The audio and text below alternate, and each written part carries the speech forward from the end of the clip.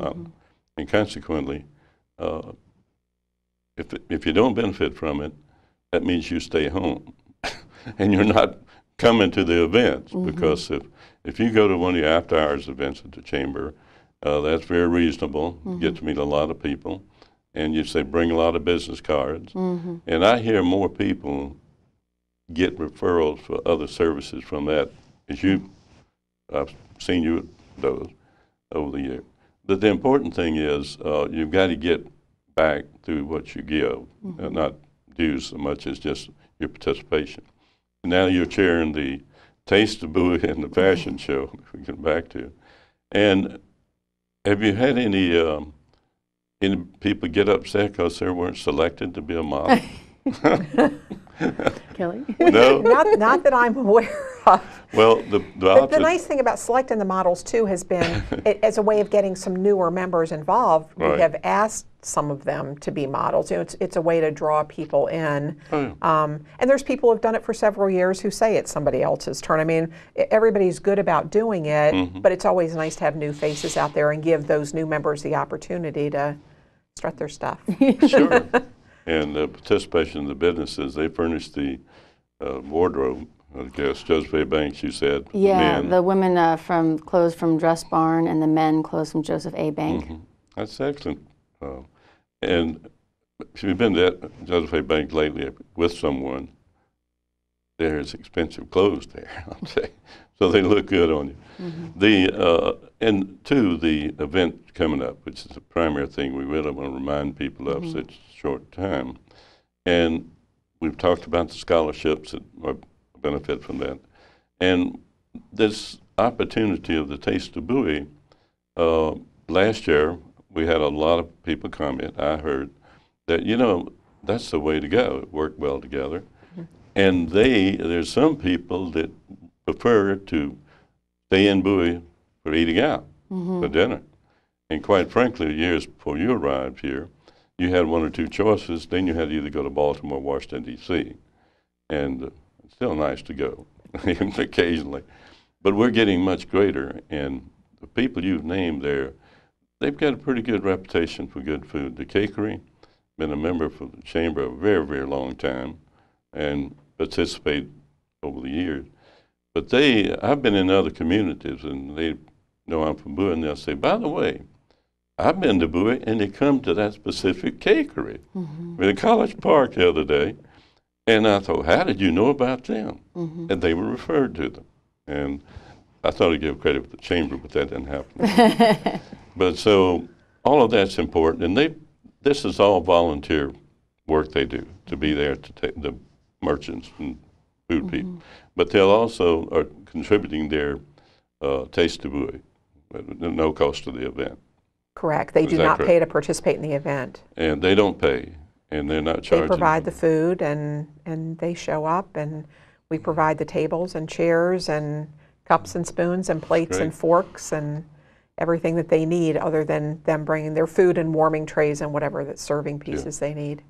Well, couldn't in your business, the difference between your business and my business, you've got to buy it to sample it. But right there, you can sample all of these organizations that are participating there, and they didn't have to do that, but they're supporting not only the event, but the things for Shropton and, of course, the Chamber.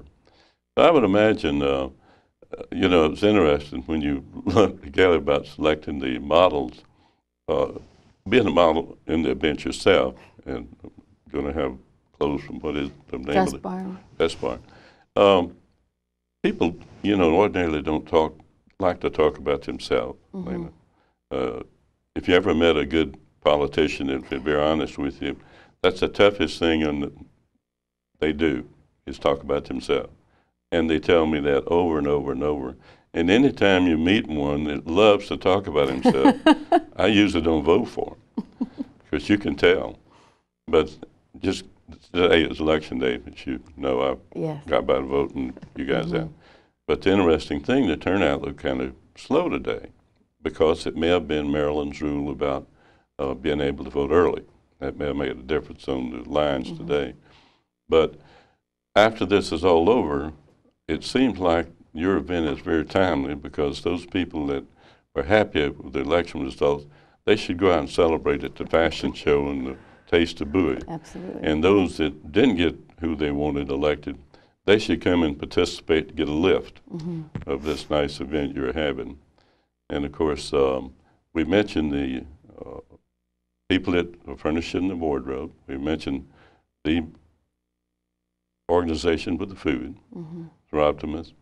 But let's talk about this group of, there's some business people in there. You mentioned Al Bauman. He's a banker. One of the models is Dad, Mark Melvin, and he's a business person. And we could go on down the list. You're an organization and a business person. And so this is not the usual thing to happen, but last year, a lot of people asked me, where did you get those models? There's some of them they'd probably not ever seen before. They got to taste the Bowie. They didn't realize that they were members of the chamber or friends of the members of the chamber or whatever it may be. But what else can we say now to urge people to get over there to the event? Call the chamber. Call it, yeah. Tickets are still available. Yeah, tickets are still available.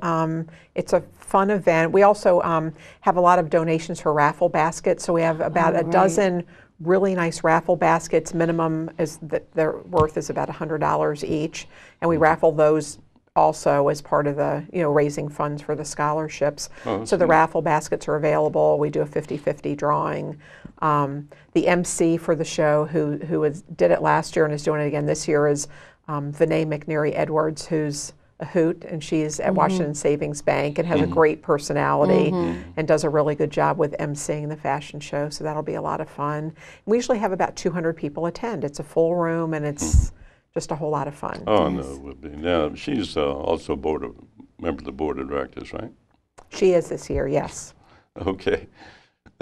Let me ask you about some other things going on now with your committees, because which committee that spearheaded this for the chamber? The Women in Business Committee. Women, that's right. And the Women in Business Committee, do you have any men on your committee? No men as of yet. Well, I remember Roy Dabney when he was county councilman one time, and he was on the park and planning. And also, he and I joined a women's group at the time. And he said, why not? I said, well, I didn't think we should, Roy, but he did. And it was kind of neat, and it may have been the early goings on. I always felt like that, you didn't want to do that. You want to keep everybody involved in the chamber and so forth. But the Women in Business Committee has been an outstanding committee in the chamber. It's very obvious, one of the hardest working. And I think you should be very proud of that. And Kelly, you had so much to do with that, I know. The interesting thing about the committee effort, it's all volunteer. And it's tough enough meeting your commitments on the board, but chairing people of certain committees, like I noticed your past president, Brian Shawcross of the Bayside, is now chairman of one of the committees. Education. Education. So what do they do? I know what the leadership comes through that committee, right? The leadership committee for the young people. Youth Leadership Bowie. Leadership Bowie. Is that going through that committee? Not directly under the committee. They're kind of their own group, and they have their own steering committee. Brian's a member of that. The current chair of the steering committee is Jim Dixon, who was at Bowie State University, and he's stayed involved with that. He lives in the community. And the education committee has, over the years, they had a scholarship program at one time. They've done, they kind of switched their focus off scholarships, and for several years did educational grants to schools that needed up to $250 to help make a program happen, and we did that for several years. So they're still working on coming up with some programs and some plans. Oh, that's good. The Bowie State's always been very supportive chamber over the years. President, who now is in Maryland again, he went to Louisiana, was president of the chamber, the president of Bowie State, Jim Lyons. So they've always been very supportive. But we've got about 5 minutes left, and I'd like to know how do you feel about the business incubator program that the city has been promoting. Are you familiar with it? I am. Okay. Yeah. Lena and I are also both on the city's Economic Development Committee. And off of that committee is another group now that's formed that's the Business Incubator program. So there is a board of directors for that, and they've formed their own 501c3 and are moving forward and have worked out or are near the end of working out the final details of a use and occupancy agreement with Bowie State University. The incubator will be located there in the new School of Business and Graduate Studies. There's a new building on campus to the left when you first come in, and on the third floor there's one hallway and wing that is going to be available for the incubator that'll house the administrative staff plus up to 10 business tenants in the beginning. That's great. So exciting project, yeah. Oh, it is, and if you look around, these things have happened for a very long time. The one at the University of Maryland, I was there early on when they started, and I was there within a year or two ago. And there was one individual just recently there got a $50 million program contract from, I think, the Defense Department. And they had been there for a few years, and it was a former student of Maryland that was there. And the key, I think, to the success of that, and I've been involved with several. We had one in Hydesville, AT&T at the time. It may have been Bell at the time, Atlantic their telephone building. They were willing to donate it, at least the first 2 floors, to an incubator. And we went to the far ahead with it. We had a committee formed, and I was with John Hanson Bank. And we hired the executive director there, and he was excellent. But before they got it all completed, the telephone company wanted to use their building back. And not that they passed up the promise they gave us, they said, well, we'll give you 2 floors. And consequently, it worked very well. And as a matter of fact, you probably know who was one of the leaders there, and I won't get into the Marilyn Kiss at the time, was one of the people that helped work on it. But it works well, and I know it's going to be successful. The key, I think, is getting a good, well-experienced and well-known, if possible, executive director. That seems to be the key to those things working. So we're going to wrap up. Anything else you want to say? No, join us next Wednesday. November Be a fun 10th. time. Yes. And you want to give the contact number for? Sure. The phone number at the chamber office is 301-262-0920, and we can take Visa and MasterCard and check or cash we for don't the want to get tickets. too commercial. Too commercial. But all of this is for actually nonprofit organization. We realize that. And I'm glad the chamber is so involved with the Seroptimus. That's excellent. Always been great. Seemed like that seemed to be the difference. So when you get those hard working members over there, you know, and you'd think that you're going to have a big audience there just from the models bring their families there. You know? Thanks a lot for being here. Thank you. Enjoyed it.